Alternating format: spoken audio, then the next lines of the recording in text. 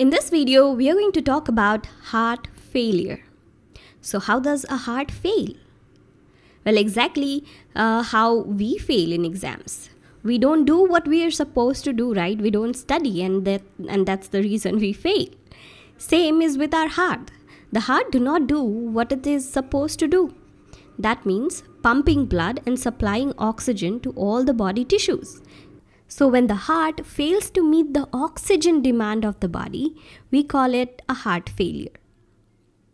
Now in a normal healthy heart, how do the heart meet the oxygen demand of the body? Well, by pumping blood out properly to all body tissues, right?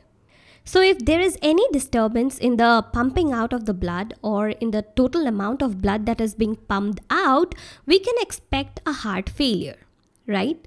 So how do we measure or quantify the amount of blood that is pumped out of the heart? Well, we have already learned about it in our previous videos. It is called the cardiac output. Cardiac output is nothing but the total amount of blood pumped out by the heart per minute per ventricle, okay? And this cardiac output is directly proportional to the heart rate and stroke volume. Heart rate is the number of beats per minute and stroke volume is the amount of blood that's pumped out in each beat. So any slight change in the heart rate or the stroke volume will have direct impact on the cardiac output. And if the cardiac output decreases, heart failure, right? So most often the problem is seen in the stroke volume. Okay, here I want you to pause the video and think of what could be the probable reasons for the stroke volume to decline. Okay, now let's think of it this way. For the blood to get out of the heart, the ventricles should contract really hard, right?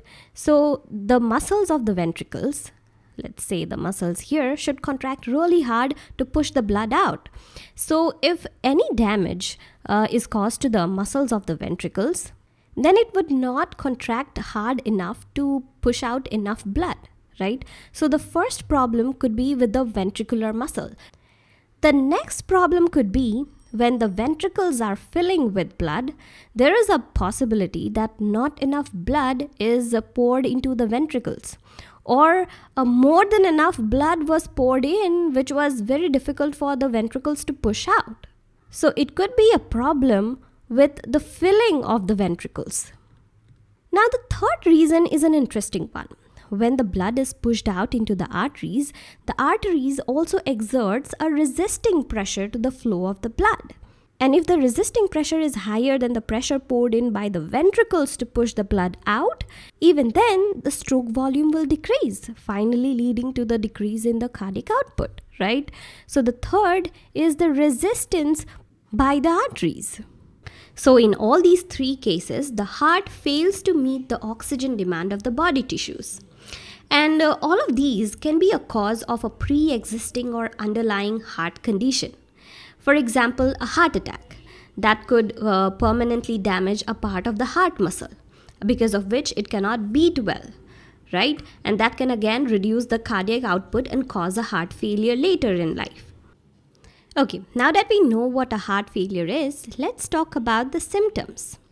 A person with heart failure will have extreme weakness, obviously because of less oxygen reaching to the body tissues. He will have less alertness, and he will also have swelling in his face, abdomen, leg, hands, and most body parts.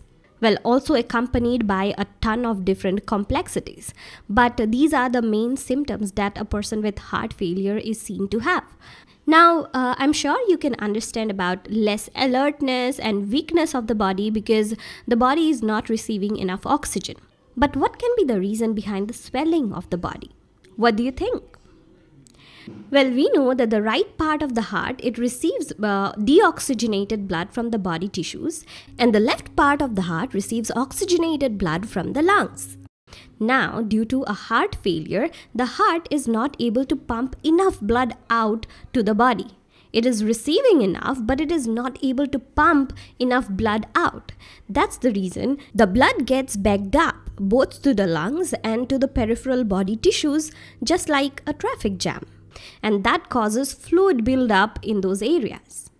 Therefore, diagnosis shows that there is fluid buildup in the lungs, abdomen area, in the legs, and this fluid tends to move downward due to gravity when the person stands, and it fills up the chest while the person sleeps.